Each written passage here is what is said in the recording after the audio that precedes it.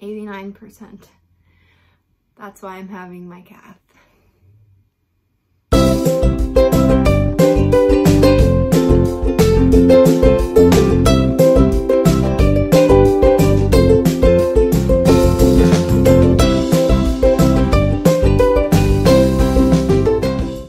Hello everybody, welcome back to my channel. My name is Marissa and you're watching Life After the Fontan. Today we're going to be discussing my experience with my upcoming cardiac catheterization procedure, otherwise known as a cardiac cath. From this point on, that's what I'll be referring to it as because it's much easier to say. Please remember to like my videos, subscribe to my channel, and turn on the notification bell if you'd like to be one of the first to watch my upcoming videos.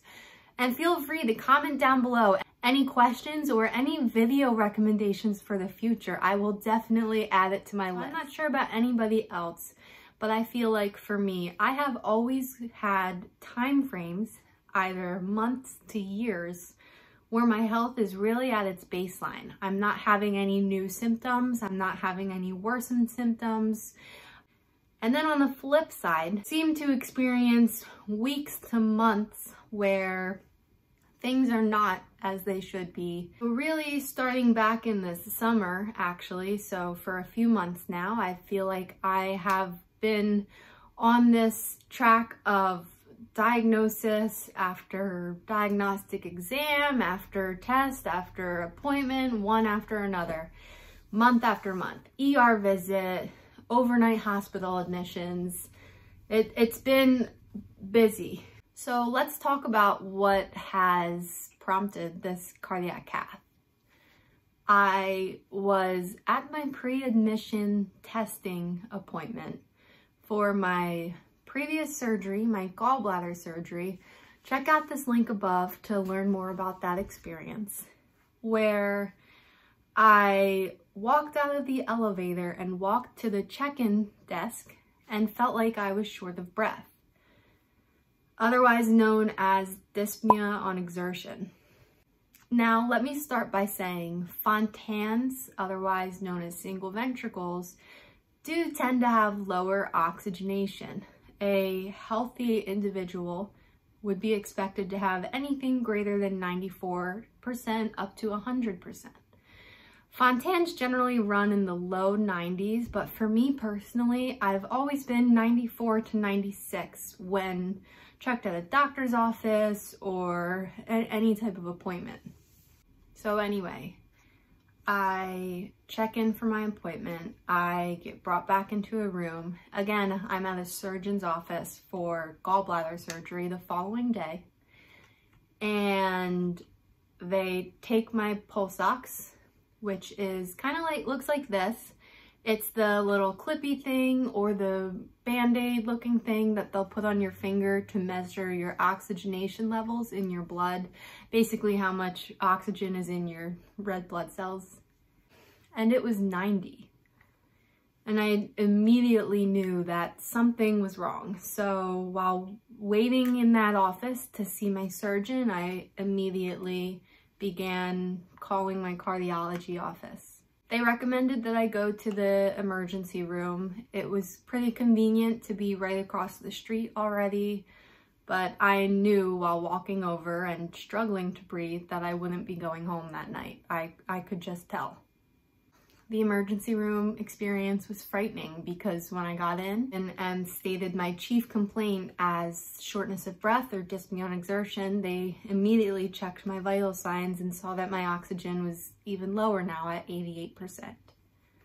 I was taken into the back and put on oxygen. I usually wait in the waiting room at said hospital for hours at a time. This was less than an hour. I was admitted under the observation service at the hospital, and they ran a bunch of tests on me to try to figure out the cause. I had a CT scan of my chest. I had multiple x-rays. I had 2 separate echocardiograms, an EKG.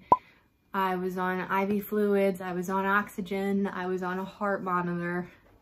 It was frightening because as a cardiac patient and a cardiac nurse, I of course was thinking of the worst scenarios. They were able to rule out life-threatening diagnoses such as a blood clot in my lungs, fluid around my heart, COVID-19. But with that being said, we still didn't know a cause. So my gallbladder surgery for the following day was ultimately postponed as I was admitted to the hospital for that night. I came home from the hospital the following afternoon, still having low oxygen levels, but we were all under agreement that there wasn't much else they were going to do over a weekend for me, and I was at greater risk staying in the hospital because of the ongoing pandemic. And I really was just laying in my hospital bed, so I could do the same thing at home. So that's where we're at now. It's been about a month since that hospital admission that I had, and intermittently my oxygen levels are still low. Sometimes I can go outside and ride rollerblades or go for a walk and do things as I normally would. Other times I can't even take a shower without my oxygen levels going into the 80s. The lowest I have seen is 86%. When you think about it, is about 10 points lower than my baseline. So yesterday I had a 4-hour visit at a children's hospital, actually, the same one I work at, where I will be having my procedure done. It's funny because I really preach about the importance of transitioning from a pediatric cardiologist to an adult congenital heart disease specialist. And I'm getting a cath at a children's hospital. However, the cardiac cath team at the children's hospital is much more familiar with congenital heart disease than at the adult hospital. If they were just going to be measuring pressures for me, it probably would be done at the adult hospital, but they are anticipating a possible intervention.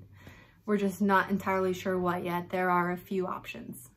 Let me explain actually what a cardiac cath is for those that don't know.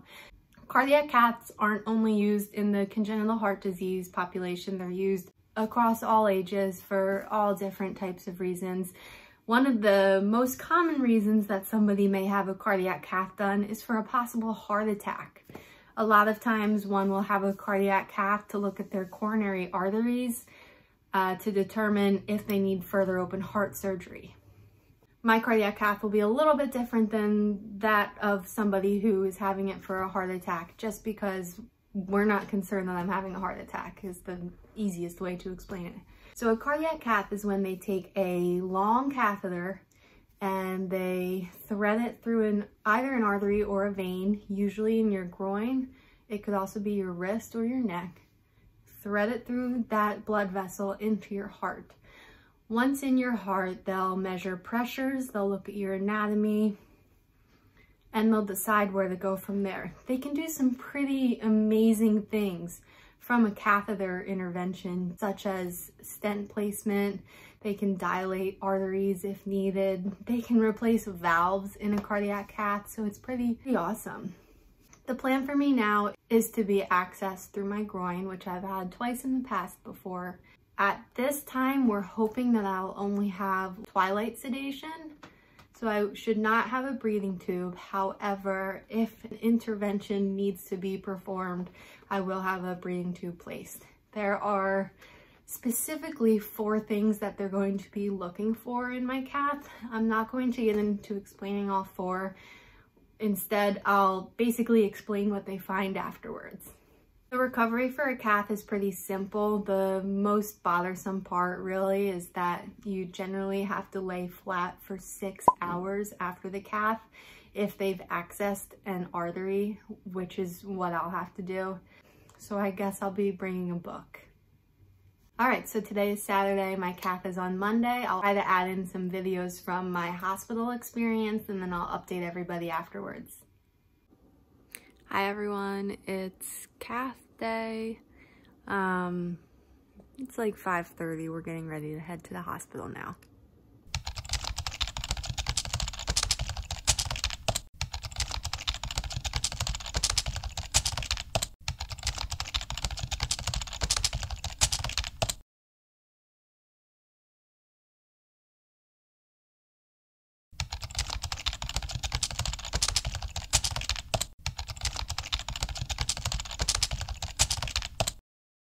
gonna be great. I have a YouTube page called Life After the Fontan. So I have to record things for my followers. Awesome. Oh. So what's going on right now? What's so funny? I wish I knew. Do you feel like lightheaded? No. Just feel happy?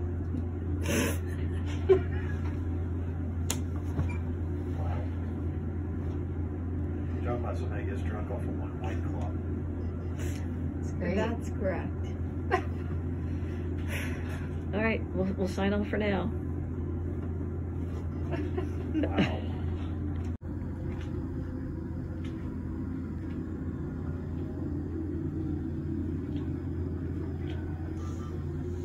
Hi everybody, I'm finished with my cardiac cath. I have to lay flat for a total of 4 hours. They only access the vein instead of an artery, so I have about an hour and a half to go. I'll update more in some following clips. My 4-hour flat time is finished. I have one more dose of IV antibiotics to receive, and then I should be headed home tonight, which is great news. It's now been a few days since my cath, and I feel like I don't have too much to update on, but I still wanted to talk about the process itself, the findings, and my recovery period, and unfortunately some complications I've been experiencing since my cath. So as you saw on that previous clip, I went into the hospital that morning. I was put into a room, I got changed into a gown, had an IV placed, all of the usual things, answered a bunch of questions. I waited about 2 hours before being taken back to my cath. I actually had to sign some extra consent forms in the morning for a pulmonary procedure, which I did not end up having, and for general anesthesia. I was given that oral form of a pre-medication, a relaxation medication, otherwise known as 10 milligrams of Valium. I probably would have been good with 2 milligrams, to be totally honest, just because I don't remember a lot of stuff that happened at least half an hour following taking that pill. It definitely did the job at keeping me calm. Everything was so funny.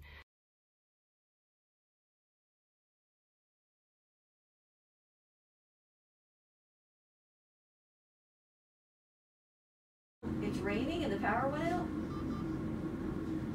I'm an electrician.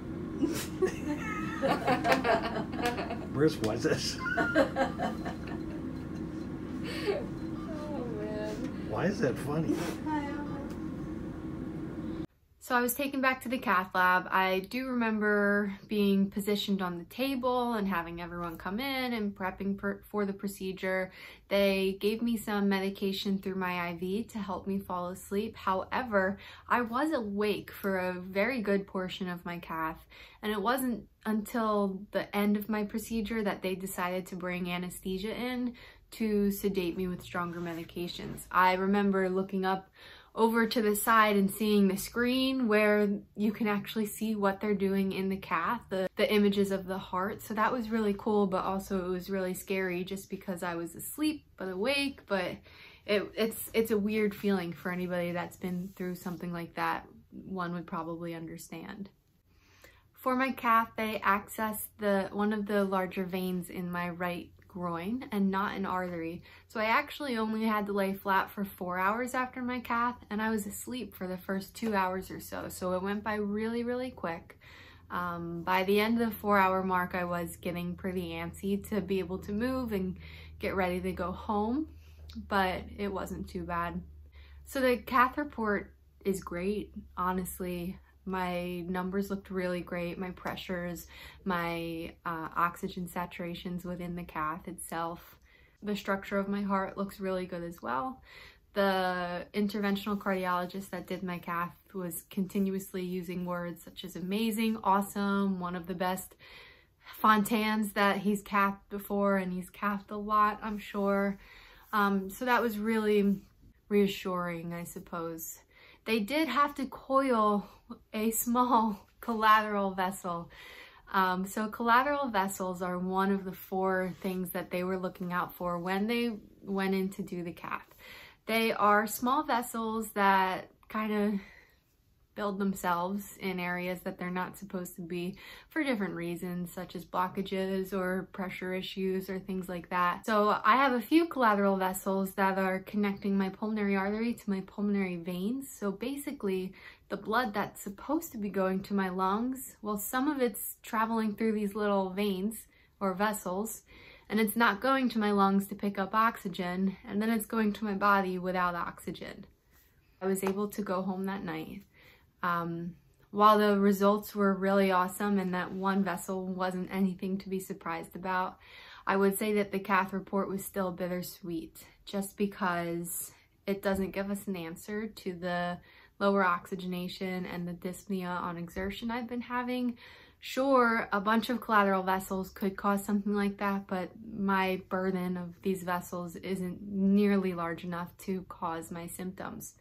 What's causing my symptoms? I have a whole list of further testings that we'll have to do now, more specialists to see, to try to figure out why my oxygen's going so low with such minimal exertion. Recovery for the cath was not bad at all. Because they used such minimal sedation, I didn't really have any symptoms or side effects, I should say, from the anesthesia. My site where they did access me for the cath is not painful whatsoever. I had a pressure dressing on it for 24 hours just to make sure it closed up well. And I remember from my last cath, my groin being sensitive where they accessed me, but that may have been because it was through an artery that time. But for this one, I have no pain there whatsoever. My cath was on Monday. On Wednesday evening, I started having a new sensation where whenever I would take a breath in on inspiration, I felt like I had some chest tightness, kind of like at the upper part of my chest right here. And it was a very worrisome symptom. And I woke up the following morning and it wasn't just that chest tightness, it was pain and tightness on inspiration, on palpation, so when you touch it, on movement, on my upper chest, my lower chest over my rib cage, and all throughout both sides of my back. It was very concerning because I've never experienced anything like that before. Thankfully, I was actually set to see my cardiologist that day, who diagnosed me with something called costochondritis. This is basically just inflammation of where the ribs connect to your sternum and the cartilage in between and the muscles around it. And it can last for weeks and be very difficult to treat, apparently. Doing some pretty high doses of Motrin or Advil with my cardiologist's recommendations. So what next?